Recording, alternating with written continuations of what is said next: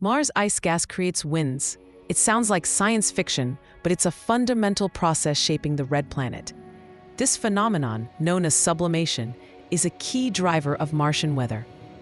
On Mars, carbon dioxide ice, particularly at the poles, doesn't melt into liquid. Instead, it transitions directly from a solid state to a gas. This process is called sublimation.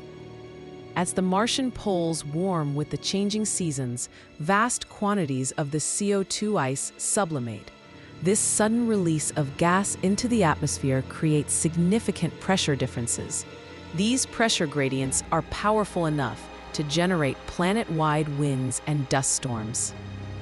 This sublimation and condensation cycle is a dominant feature of Mars's climate. It dictates the atmospheric pressure and circulation patterns throughout the Martian year. Understanding this cycle is crucial for future missions. Polar CO2 turns to gas, drives storms. This dynamic process isn't just about wind. It influences the distribution of dust and even the planet's overall energy balance. It's a powerful engine of atmospheric change. Is this cycle key or chaos? Scientists study these processes to understand Mars's past climate and predict its future. The sheer scale of this atmospheric exchange is immense. The continuous transformation of ice to gas profoundly impacts Mars. It's a constant, powerful force at play. Gas is releasing.